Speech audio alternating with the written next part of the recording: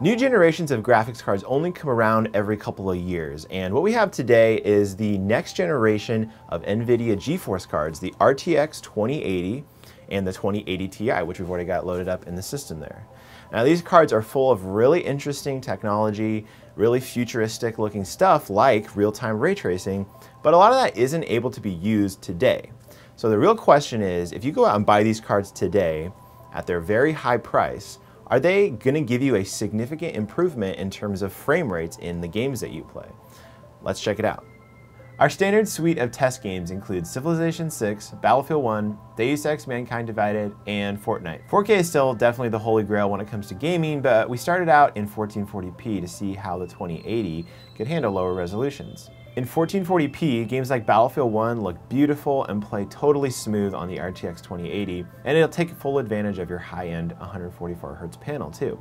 Same story for Fortnite. It's around a 20 to 25% increase over frame rates delivered by the GTX 1080, but again, it's a little behind the 1080 Ti. The real question everyone is asking though is, can the RTX 2080 handle 4K at 60 frames per second? And we're happy to report that it definitely can in pretty much every game with settings maxed. The RTX 20 Ti, on the other hand, has some raw power that we haven't seen before, and that's really exciting. We're seeing a similar 20 to 30% frame rate increase in games like Deus Ex and Battlefield 1. Regardless of the resolution, the 2080 Ti just has a ton of power at its disposal, and it's nearly wasted on games like Battlefield 1 and Fortnite. But if you've been waiting around for a graphics card to properly match that huge 4K monitor sitting on your desk, and you've got some extra cash, the 2080 Ti is the graphics card for you.